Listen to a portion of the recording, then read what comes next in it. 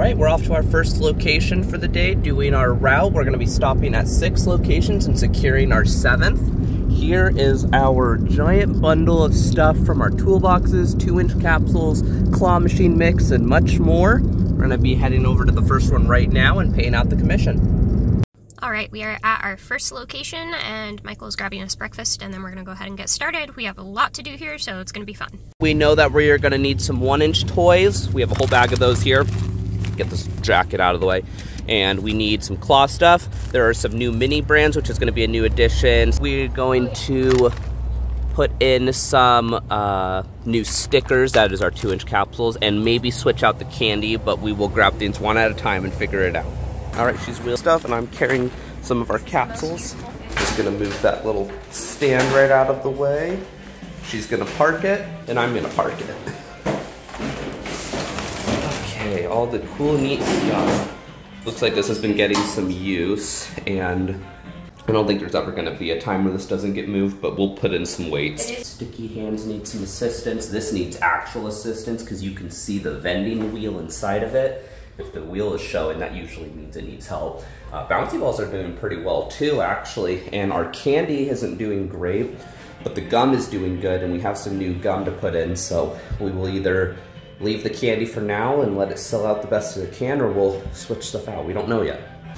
So she is going through our neat little nifty toolbox. She is going to start with the bulk machine. These are some of my favorite machines, but this is my least favorite one to empty because it takes so long. Fidget poppers are usually the worst, but they don't do bad. I mean, we did fill it to the top at one point, so in each wheel you can kind of see the mechanisms are turned, so you know that they were used at one point. Yeah, at one point. Maybe literally once. 4 times. Okay, so we just got our food. It is the most important meal of the day, serving it up Gary's way. Oh, I should have said Dairy's way. This video is probably going to be really long because I know we actually have a commentary in it this time. Okay, so bouncy balls, let's see what they did. Where are they? Are you going to tell me it did nothing? No, it did it all right. Wow. Wow. Doesn't that really make you? That sure spices my gin. No, it makes my job easier though because I don't have to take this off. Without it. I guess we won't refill those because there's still enough of those. And they seem to be doing awful. I'm sure it's a lot of people are using claws because we're not even getting that many claw sales right now. Well, I got English muffin for both of us, double cheese, double egg, and potato cakes. I almost forgot the potato cakes. I hear change in there. Yeah, that's a little bit. Enough that you're probably gonna have to scoop it out. This is like my least favorite machine to empty for this exact reason. But you know, in a way it's still rewarding. Not that rewarding though. I almost feel like we should have refilled the toy explosions in sticky hands. That did decent. That's what we like to see.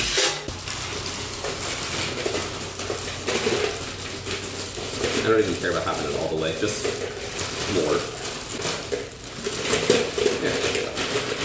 Yeah, right now sales aren't doing that good and it's not worth that effort today.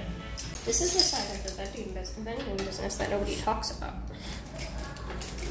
The part where even a franchise doesn't have to do well sometimes. Mm-hmm. You can kind of expect when those times are going to be, so there's that part. Just gonna wheel that right back. Okay, time for the big guns. And by the big guns, I mean a sticker machine that I literally can't lift. So we are going to be switching out Among Us while we have this open. Ooh. The sticker still did good. Good to see.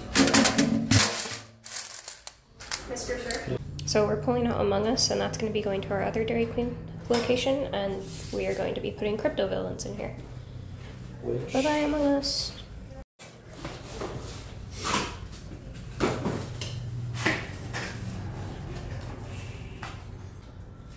Which side? You want to do that one? That one shows more. Turn around. Yeah, I like the other one. I don't know why they have an Undertale character on there. Is he a villain? I don't know. We'll see how those do. Well, it's getting to be Halloween times. That is from our stickers, which made the little difference and not making much. You gotta adjust it kind of showed up a little taller than it was supposed to, but that can either be folded or cut.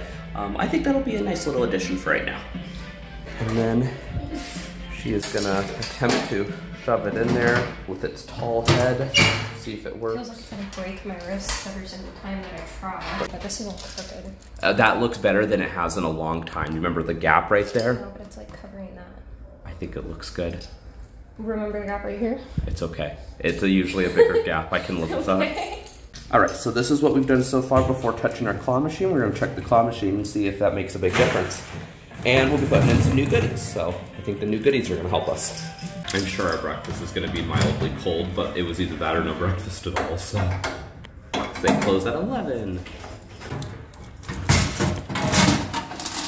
There's the coins. Not bad.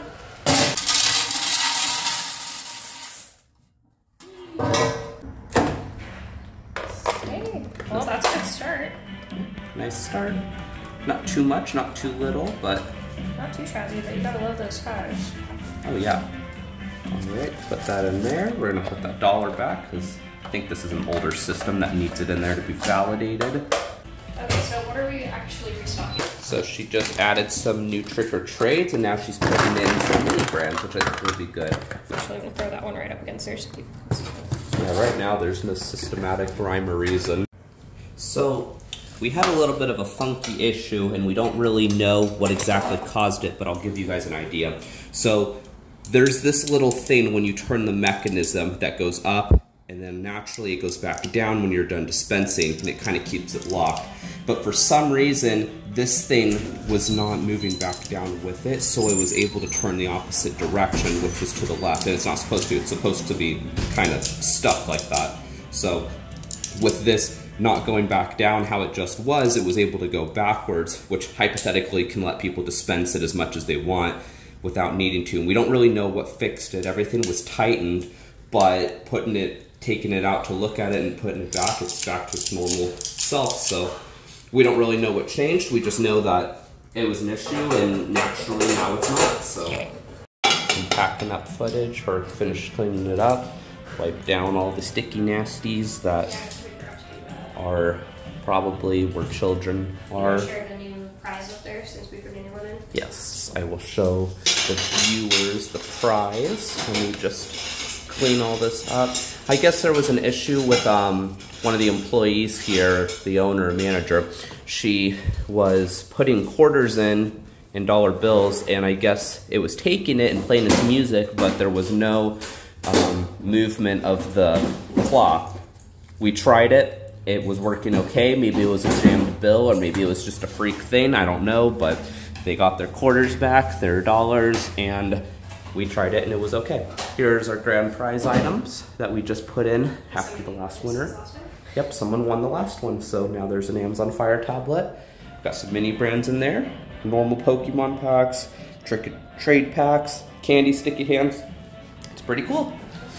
So we left our Dairy Queen location just a little while ago. We're going to our Chinese buffet location. It's about an hour away, so we have 3 locations out in town that we're going to service, and then we're going to loop back to where we started and service 2 more locations before the end of the day, and go and put a new location at put a new machine at a new location. All right, we got our stuff. He's got our Rick and Morty capsules. And what back did you say we need? The commission bag. Okay. I haven't been asking people. I actually think if we started asking people again, we'd start getting a lot more yeses. But if we start only asking franchises, it's like, okay, well, we know that if we get in there, it's definitely going to pay itself back, so we might as well try. We're already in the area, so we might as well make a routine of asking a couple places. Yeah, why not? The other person's machines. And this is our machine. Much less exciting, there's no lights. And this was from our mini brand.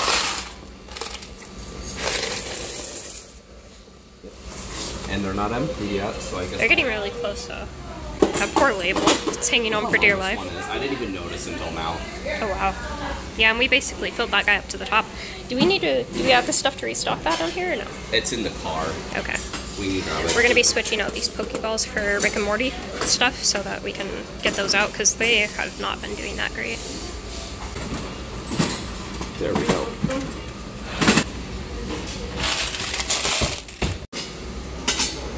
Which is funny because in the beginning you were telling me they weren't going to do well. They didn't do well, but you still like them. They did okay. I still think the Rick and Morty is going to do better though. Because they're branded. And people like the opportunity to show off something they enjoy. Here, let me go ahead and take this from you. Thanks. I think we're going to need 2 hands for this. Oh. Yeah, that's not going to be very easy. You can set it on one of the joysticks. Yeah, that's a good idea. There we go. That'll do. Exactly. I'm glad we brought extra bags because we needed them. There. Fantastic. I think. We'll see. Make sure not to fill it up all the way because we'll still have to put the label on. Make sure to leave room for the label. Okay, we gotta throw the label in or we're not gonna be able to. There's another open one right here. Huh? There's another open one right there. There's probably going to be a few. I think it does. And then we're gonna take these because they're extra. I kind of wish this one was in the middle just because it's the bigger label and I'd prefer to have the smaller labels on the outside. The square ones, I'll leave that in the middle, but... Somebody's gonna get a free Rick and Morty keychain. Everything is not doing the thing that our other machine did. Normal gun. Not bad. For being done. That here. Something that's been bothering me since the last time we were here. There's another one with no lid right here. No way. Oh, without a lid. Okay, I can live with that, but I want to get the one that's just 100% empty. I like this machine. I actually really like this machine. Stickies. No, this location's done pretty decent, all things considered. Probably. Which is why I want to try asking IHOP and Denny's, because if we can talk to the manager there, that would be great. I only want to ask if we can talk to the manager. If there's a manager or an owner available, that's the only circumstances I'd want to ask. If they don't have them there, I want to ask when the next time they'll be in is. Didn't you struggle with this one last time? Yeah. Because it does so well. That did really good. Yes, it does. And what was our Toy Explosion? Toy Explosion tends to do well everywhere. And this is going to do well if the normal one did. And this one was partially turned, so we know it was used.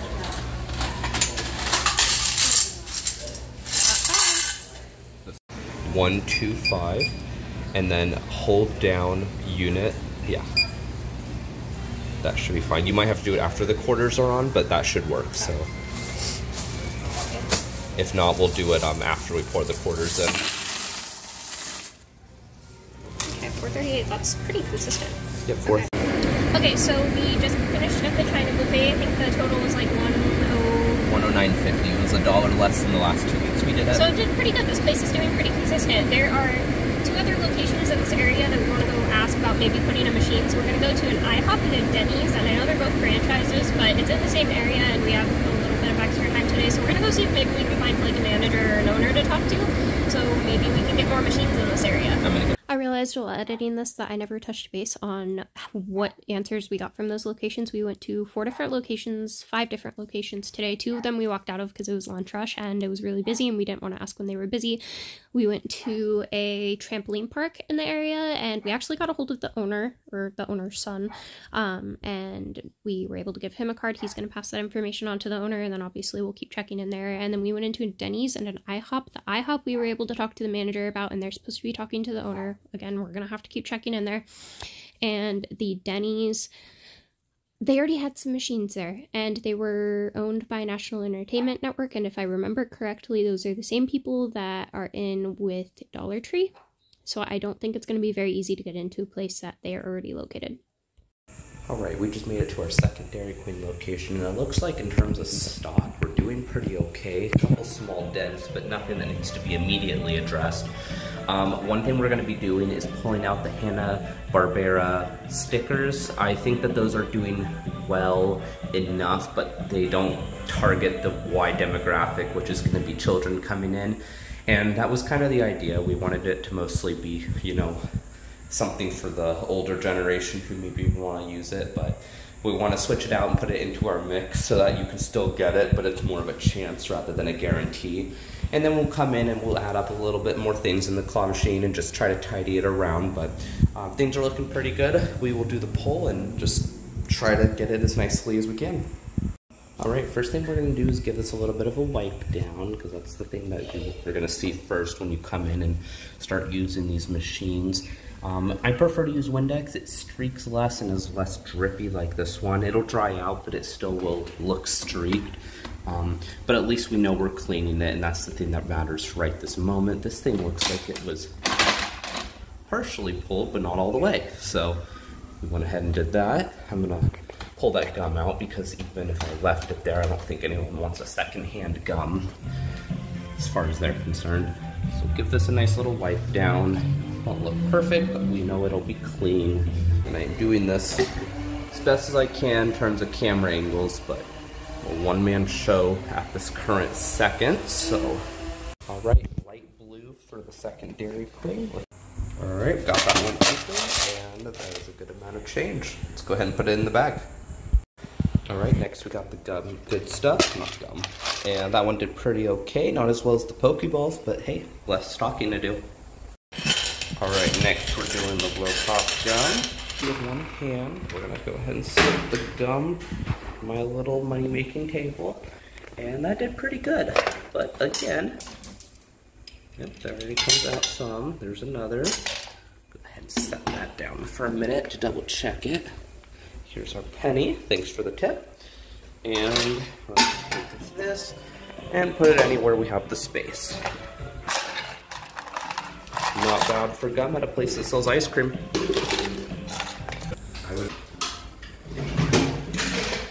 That's good.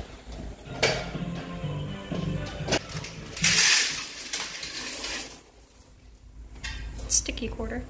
Ew. So you dropped one? Yeah.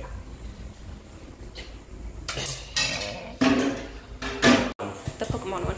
Oh. That we printed. We need to get that new ink before we make any more labels because I don't want to keep using that kind. Okay.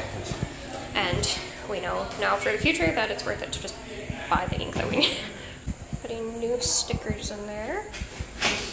We have less of these stickers, but it's at least a new kind of sticker, so I think that maybe that'll help. It'll be a good placeholder until we can either get another label figured out or whatever we decide to do.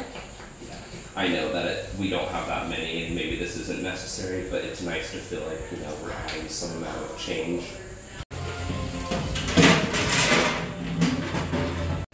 Alright, let's go ahead and I'm using the camera to kind of navigate right now. There we go. Let's see how we did. Not too shabby in the corners.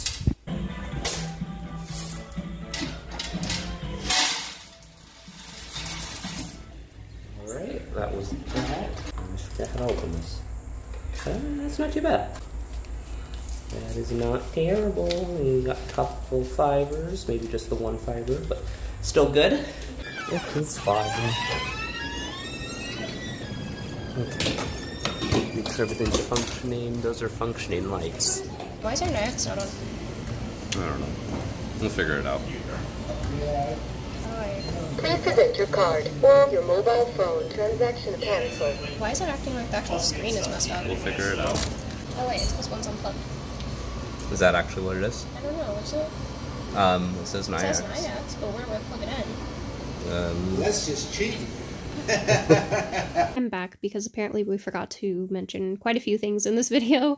When we went into this location, our Nayax's screen was off and we weren't sure what was wrong with it. We opened it up and we found a cable that said Nayax and we thought maybe it was unplugged, and then I almost shorted out the entire machine trying to plug it in somewhere it didn't go, and the entire thing shut off when I accidentally touched two pieces of metal together, and then we turned the machine back on and it was fine. So I don't know what that plug went to. I don't know what was wrong with it. That seems to be the general consensus with most issues we faced in this video. Everything is working and fine now though, so we're good. Yeah, we're right. Quarters are sad. Not bad. Not too bad. Not too shabby. And my app is still on. Yep. Everything seems happy. Alright, it's not great, but it works. So at the end of today, we made about $375 after commission, and then Michael also just went and placed a gumball machine at a new location that we're expecting is going to get pretty good foot traffic, and we also got to talk to an upcoming business owner in the area that's opening a breakfast diner, and we secured a location through them once they get that open. That could be, you know, a long ways away from now, but that'll be cool if it ever comes into fruition. Winter has obviously taken a little bit of a hit on our sales since we mostly provide novelty machines, and when kids go back to school, those machines get less business. So definitely something to take into consideration if you're looking to start your own novelty vending business. There is a slow season and we are in it.